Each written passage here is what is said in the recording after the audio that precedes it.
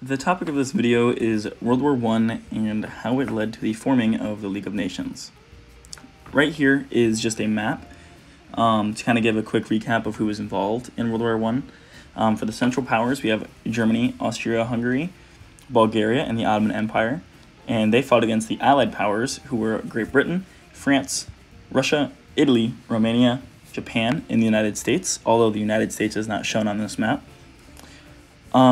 Despite all of these countries being involved in World War I, almost all of the fighting was actually between Britain, Germany, and Russia.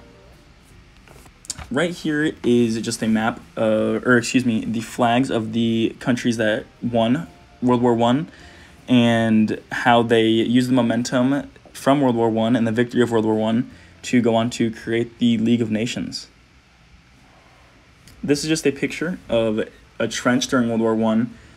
This is important because the warfare itself was actually very important to leading to the development of the League of Nations, because trench warfare was a lot of new tech with old fighting styles. So essentially it was people using old fighting styles such as trenches and bunkering down, but they were fighting against bombs, gas, barbed wire, mines.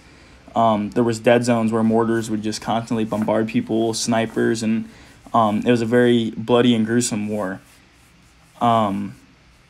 But this bloody and gruesome war did lead to the talks of making a new way to resolve issues, a less bloody way to resolve issues.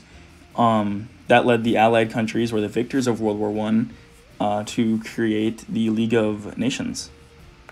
This picture is actually the United Nations in a session, not the League of Nations. This is pretty much just to tell you that the whole point of the United Nations, as I said, or at the time League of Nations was created, was to try to solve problems in a formal and not as serious way. International problems are obviously a huge deal, and it'd be preferred if countries, especially the superpowers of the world, could find ways to resolve international conflict and problems without bloodshed.